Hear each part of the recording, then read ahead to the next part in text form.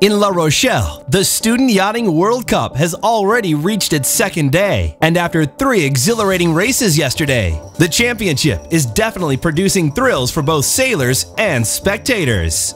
The skippers from each team have their daily briefing, receiving the details on the day's racing format. But let's hear one of the competitors explain it to us too.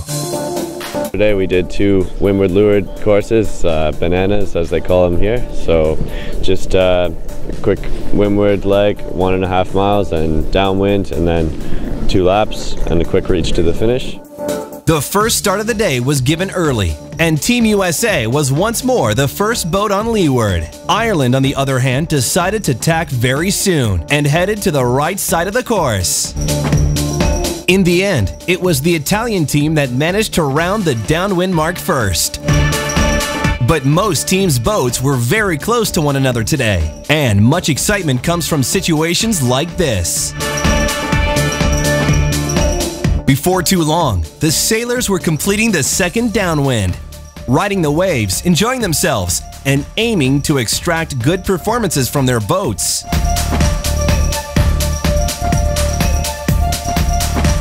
The Italians managed to keep their lead and rounded the last mark before heading to the finish line.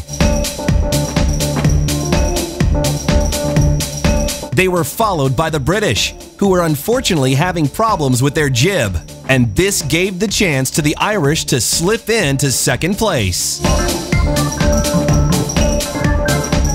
The second race then started without any delay.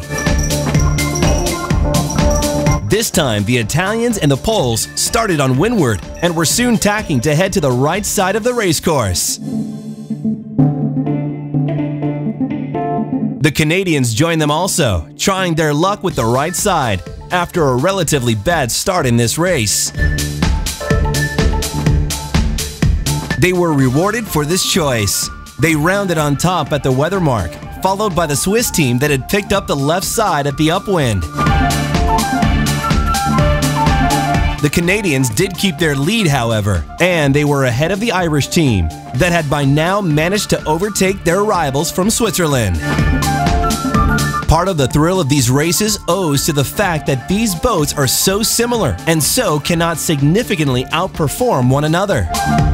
Often the distance between them is just too small, and naturally, positions change frequently during the race, making things all the more exciting. The end results are rarely certain before the very final phase of the race.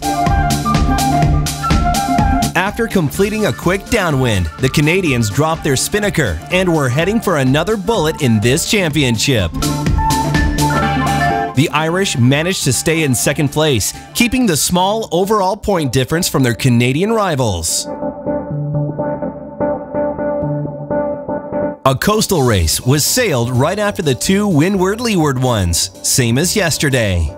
This time, the boats had to sail upwind first and then downwind towards the Bridge of Ré, connecting La Rochelle with the island of Ré. As the boats were passing not once but twice under this beautiful bridge before heading back towards the port of La Rochelle and the finish line, the spectacle is astounding. When it comes to the overall results, the Canadians, however, remain in the lead. But the Irish are close and getting closer. Still, they're both far ahead from last year's champions, France, who at this point are in third place. Tomorrow, the forecast mentions light winds, but we're still a long way before the end of this exciting World Cup here in La Rochelle. So stay tuned.